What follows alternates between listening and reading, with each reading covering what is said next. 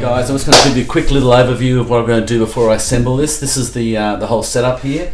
This is the board I got online, a constant, was $80. It's actually massive. It doesn't look big here, but it's 2 inches longer than the cool wheel and 2 inches wider than the cool wheel, which is better for, you know, cruising. It's got the W concave. It's got a tiki finish on the bottom paint job. I've actually done 3 coats of high enamel gloss polyurethane just so it stops stone chips and fading, but that is a really nice thick Canadian maple, and they've got that for $80. So you get that, get whatever you want, whatever design you want, and then we're just going to put that on the bottom with the size of these. Look at the size of this. This doesn't do justice. These things are huge. When I give a look at my baseball cap, you can see the size of these things.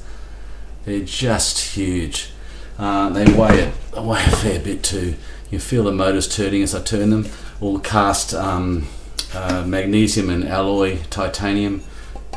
Definitely beautifully made. So we're going to assemble this on top of this. I won't do it. I'll do it in stages and come back and show you. They're the front wheels. Again, they're huge. Look at that. These are just massive wheels.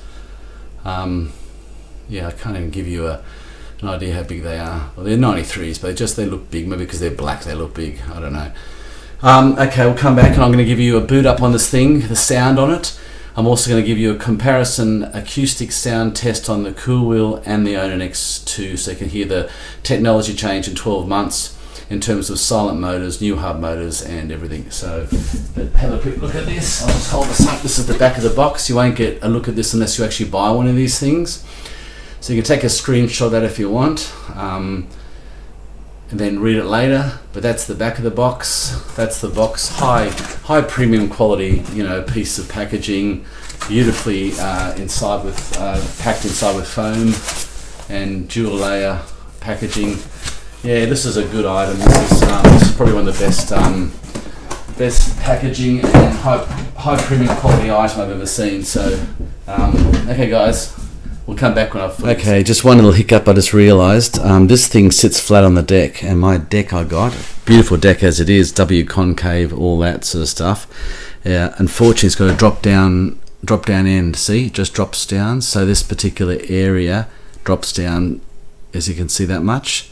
I put the level on it, where it's going to sit flat with this board. You can see there's a significant gap in there. So I got myself some plywood.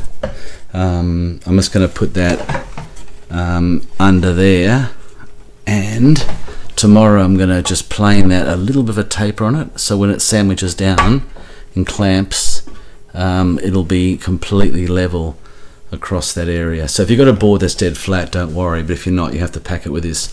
I could get a packer, but I've got to, if it's plastic, I've got to plane it and whatever, so I'll just use some plywood and I'll just paint it all black and stick it down, and that'll be it. So once that then, you know, is made, that particular piece of packing will level it up so the whole unit sits on it flat. Unfortunately, that's one thing I didn't realise, but be aware of that. So decks have got to be pretty much flat, so I'll come back when I've made them. Okay, also guys, I've just noticed they came with this little pack of sort of like self-adhesive little bits of sort of rubbery foam and you know, like a little Ziploc bag. So I had no idea what these were for.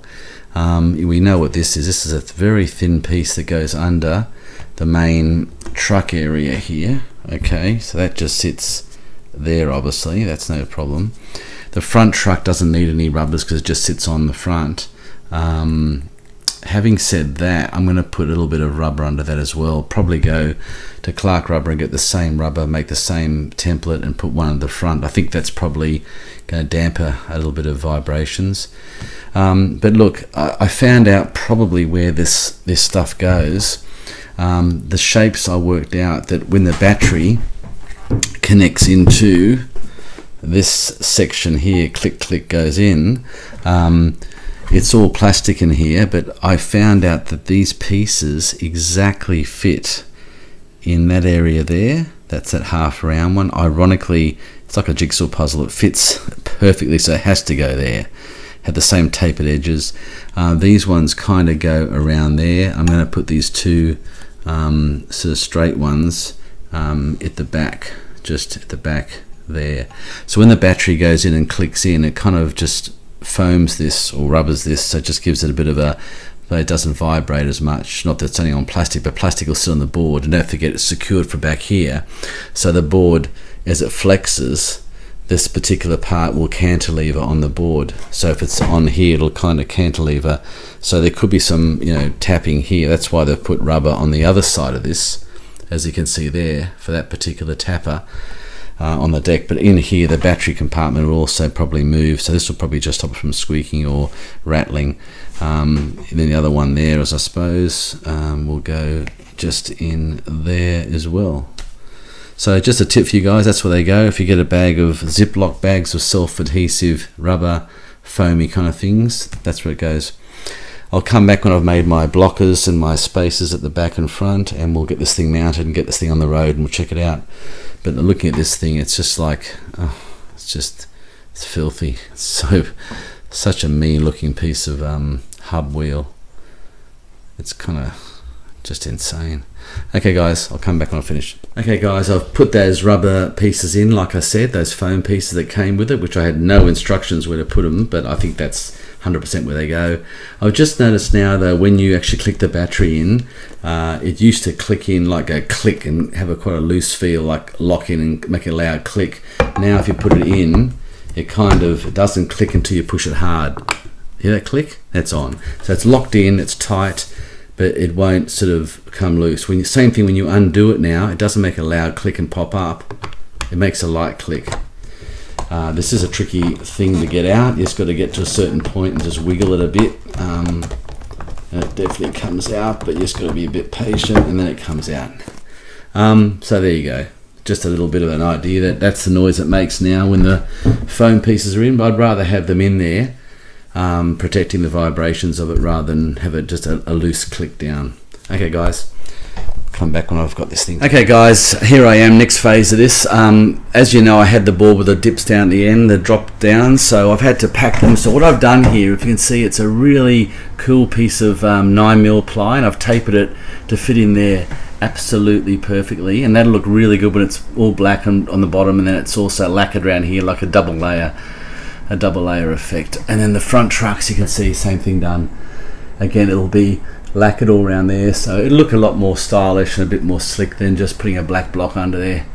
But that's, as you can see, leveled it now, so my table's pretty level. The level it's pretty close. It's close enough, but certainly the whole, you know, booster doesn't rock now, and it's all level, and they're raised the right height. So sometimes, you know, some adjustments have got to come in when you don't expect them, but this will look awesome. Anyway, I'll push on. Okay, my table wasn't level, that's the problem, but the floor, as you can see, is dead level there. And when I put it on top of the trucks, let's make it exact on the metal on metal, it's dead accurate. Okay, that's level. Right. So now those trucks with those packings underneath, as you can see there, and the one just through the wheel there, that is now level, so that's ready to lacquer, bolt on, and go for a ride. Okay guys, just showing you the two pieces I made. There you go, just a piece of 7mm, pretty cheap ply. Once I sand it up, it'll actually come up really nice, and I'll do the top black, the bottom black, and then I'll just polish and lacquer the sides so they kind of match. And the back one was a bit intricate because I had to cover the trucks, so as you can see, I had to taper it a little bit, so it was a bit more intricate, so that this gap here, if you look at that and turn it over, it just fits in nicely into that very scalloped area. I had to taper it, and then that is what I've adjusted. So that's the time delay, guys. Anyway, oh god, these are big. Looking forward to this. Okay, we'll get into it. Okay guys, I've made the templates. There they are, with a nice high gloss, as you can see. doesn't have to be the world's greatest finish. It's going to be covered by the actual truck itself. The bottom will have rubber on it, which I've just made a template here by putting masking tape on the rubber and then putting it down there and tracing around it, and then I'll just cut that out. So the rubber will sit under here, giving it a waterproof effect. And look at the finish on that, just beautiful. So it's not the world's greatest ply, but it certainly will look really nice. If you see on here, it'll just be a kind of a nice finish to the board, and sort of set it off a bit like a factory kind of set made piece with the truck going on there. Anyway, yeah, I think it'll look really good. So we've got the rubber on the bottom of those, keep the water out. The front truck one's done as well for the front truck, which just sits there as well. Then we'll mount obviously the truck on, which will sit on like that, and that's kind of how it's gonna look, just like that. Anyway, we'll be out riding it today, so I'll come back when it's all assembled, and we'll show you what it looks like. And we'll weigh them and do the sound test acoustics on it to see what the motors are like compared to cool wheel. Okay, I've just marked out with masking tape the holes, and I've used a hole punch to put the nice holes in, as you can see, and that's what it looks like when it's finished. That'll keep it watertight and waterproof as it sits upside down on the deck like that, or other way around, sorry, like that. So yeah, okay. And now I'll just quick grip this rubber on with quick grip, and it's a new product, Clear. So it's a clear, crystal clear. So actually, when you open it, if I can get it open, I will, just to show you.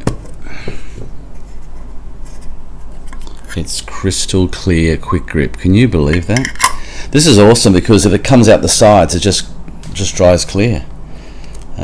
Yeah, I used to use this in the military when we had submarines, and on the submarines I was all done with quick grip. This is the most amazing product. So there you go. Okay, we'll stick them down and we'll get these blocks and risers on, and then we can load the actual skateboard. Okay, they're all done, stuck down, you can see, with the rubber on top, which is going to give it that waterproofing, and the black on the very top, and then when it goes on there, it's going to sit with the rubber. The rubber will sit that nicely in there. And again, the rubber on this one, I use quick grip. It's clear finish, so if it's come out the side, you can't see it.